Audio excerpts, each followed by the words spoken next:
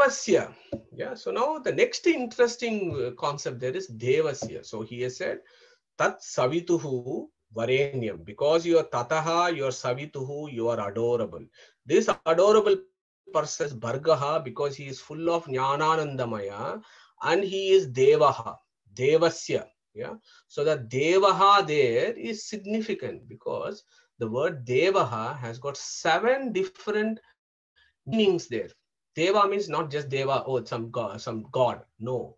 Deva means 7. Its etymology comes from 7 different concepts. Divu Kridayam Devaha, Divi, Divu Vijigishayam Devaha, Divu Vyavahare Devaha, Divu Dyuti Devaha, Divu Stuti Devaha, Divu Kanti Devaha, Divu Gati Devaha. So wherever you read Deva, you need to think about what these things mean. In that one word Deva, our language has actually given us so many ideas.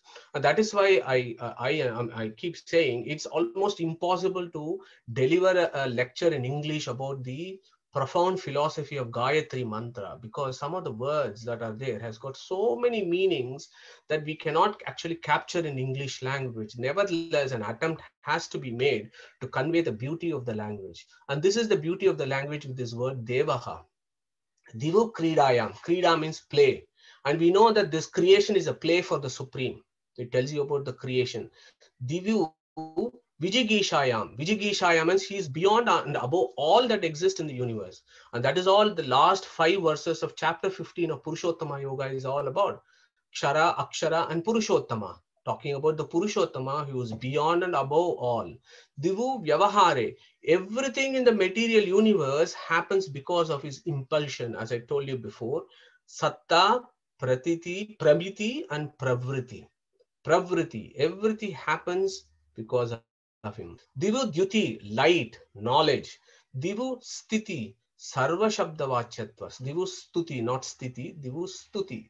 That means every sound is an epithet of God, and that we have done from Aitareya Upanishad and other areas that we have discussed over the last several months.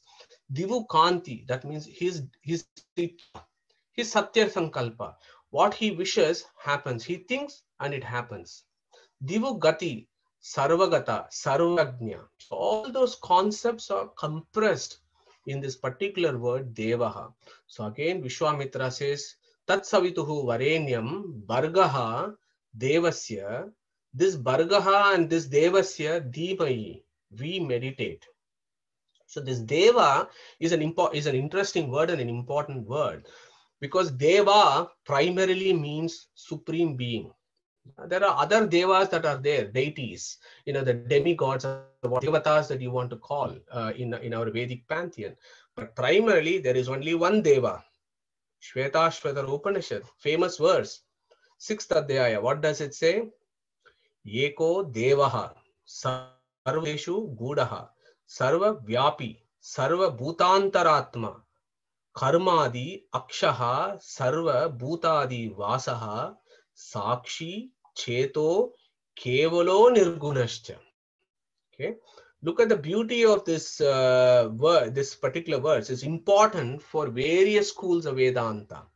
One school of Vedanta has plucked just this word. Oh, nirguna, nirguna. Oh, the supreme being is nirguna. He's a useless, empty zero with no attributes. That is one school of view. The other school will say, guys, look at all the adjectives that have been told about this Brahman. Ekaha, Devaha, Sarva Bhuteshu Gudaha, Sarva Vyapi, Sarva Bhutantaratma, Karmadi, Akshaha, Sarva Bhutadi Vasaha, Sakshi, Cheta, Kevalo. There are so many attributes that have been celebrated. And then at the end, Nirgunashta is put. So what that means, Nirguna there means he is an abode of non-material attributes. Okay, that is the meaning of Nirguna. Guna means material gunas. He doesn't have material gunas, so he is called Nirguna. That is how some other schools of Vedanta discuss.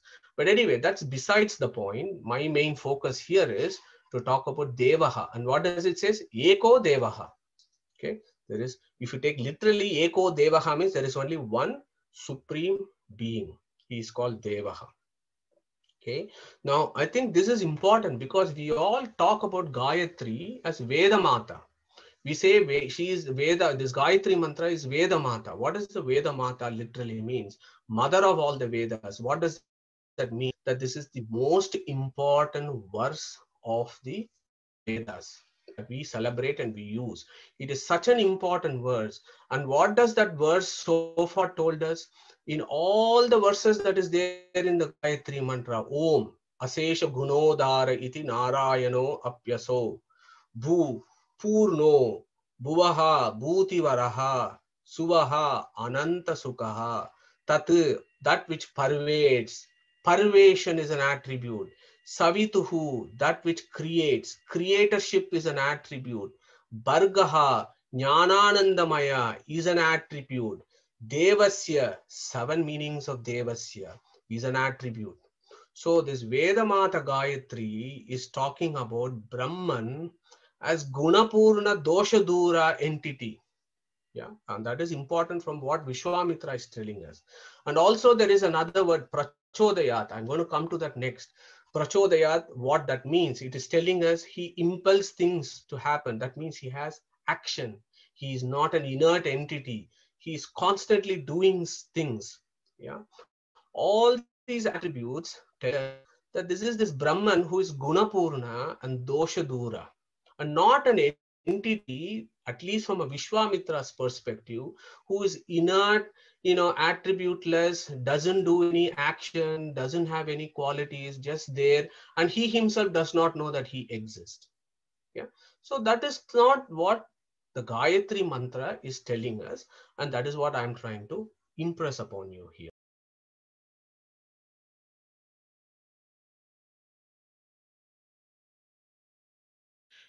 HinduKnowledgeAcademy.com will celebrate Vedic culture and present its philosophies to the modern Hindu in an accessible format. Our ancient heritage is our greatest strength.